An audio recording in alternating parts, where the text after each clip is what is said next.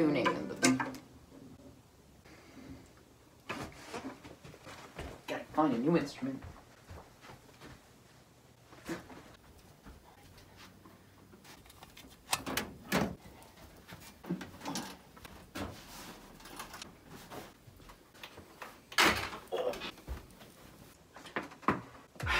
Welcome to another episode of Music Lessons with Mr. Geer.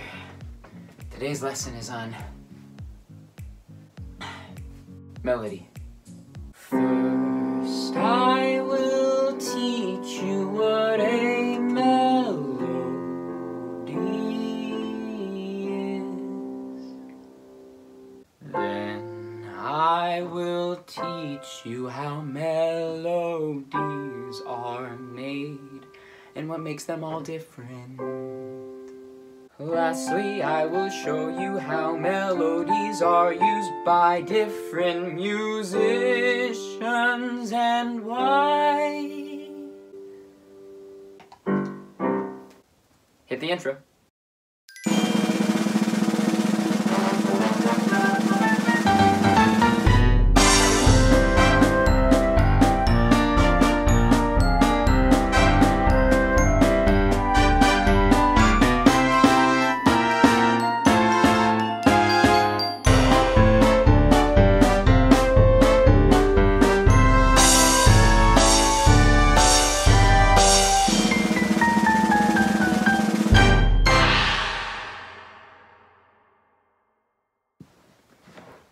Melody is the part of the song that everyone usually remembers. You could say that it's catchy. It's the part that gets stuck in your head. A melody is a series of single notes playing from one to the next. Melodies consist of two main parts. The first is the notes. The second part is the rhythm. Let's use the melody from Happy Birthday to explore why the notes and the rhythm are so important to making a melody. If I play just the rhythm of the melody of Happy Birthday and take out the notes, this is what happens.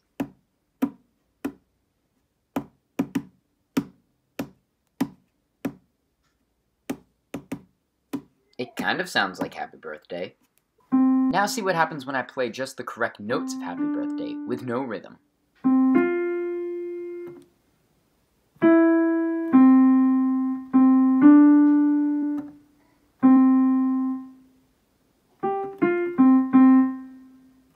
You get the idea that this doesn't sound much like the melody you know.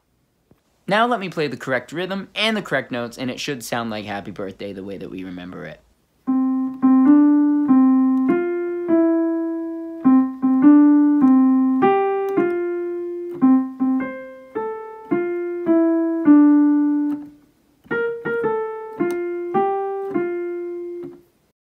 Now let's explore 4 different ways notes can move from one to another. These are the building blocks of creating a melody. The first way that notes can move from one to another is called steps. A great example of a song that uses steps in its melody is the beginning of Mary Had a Little Lamb. Those first few notes move from one to the next without skipping any other notes.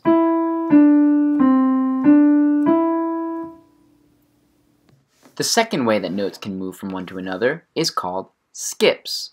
A great example of a song that uses skips in its melody is the national anthem of the United States of America. The first note begins here, then skips this note, goes to this one, skips this note, and then does the same thing back up. The third way that notes can move from one to another are by leaps. A great example of a song that uses a leap in its melody is Somewhere Over the Rainbow from The Wizard of Oz. First note begins down here, and then leaps all the way up to this note up here. And the last way that notes can move in a song is by repeating the same note. And a great example of a song that uses repeated notes in its melody is Jingle Bells. Those first few notes are all the same note repeated. Most Most melodies don't rely on just one of these tools. They use all four of them to build their melody. Rhythmically, the notes in a melody can move from one to another fast or slow. Oh, you alright? The notes in a song like Silent Night move from one to another quite slow. But a piece like Eine kleine Nachtmusik by Mozart, the notes move from one to another really fast. Melodies can also be as long or as short as a musician wants them to be. Let's go back to the example of Somewhere Over the Rainbow from The Wizard of Oz. It's a very long melody that takes a good amount of time to completely finish, and it uses so many different notes before it's done.